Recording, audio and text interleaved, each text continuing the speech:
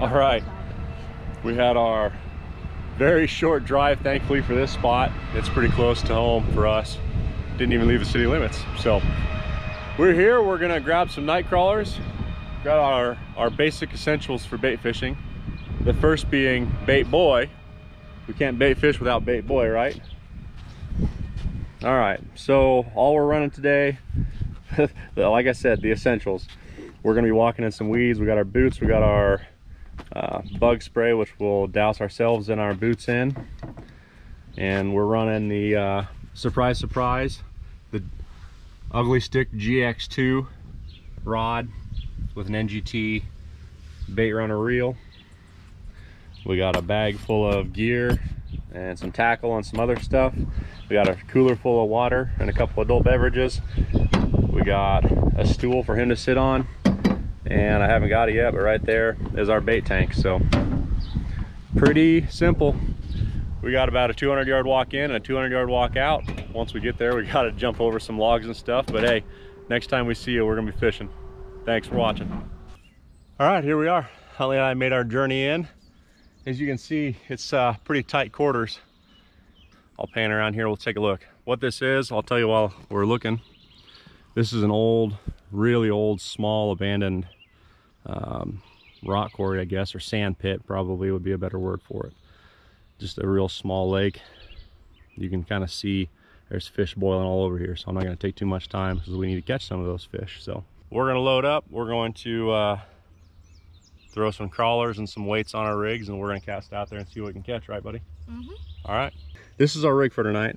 We've got the sinker slide, just a tiny little, I don't know, ½ ounce, not even that, sinker on the sinker slide, a bead protecting the swivel, probably not necessary, but it's there. The swivel down to just a tiny little pre-tied snell with half chunk night crawler.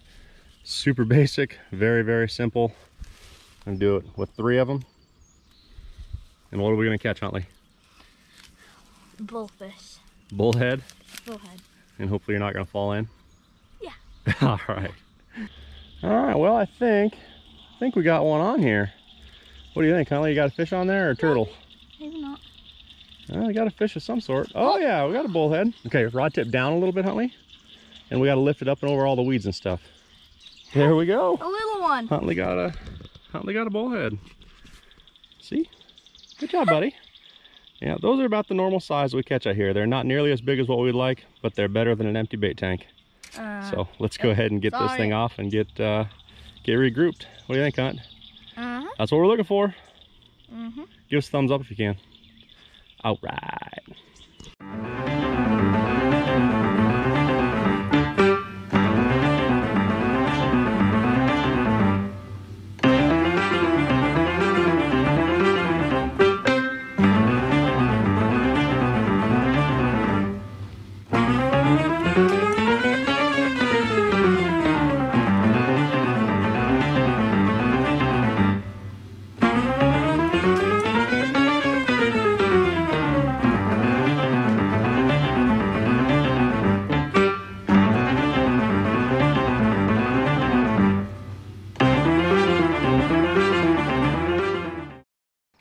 I think this is going to be our last fish. We have had a heck of an evening.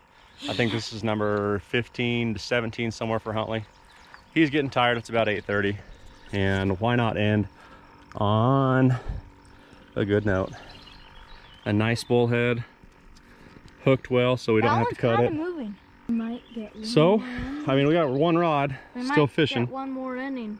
And it's been catching a lot of fish, so we still might get one more. But otherwise, I think this is probably going to call it. So we're going to get packed up. Oh. All right, we just got back to the truck. That was a long walk.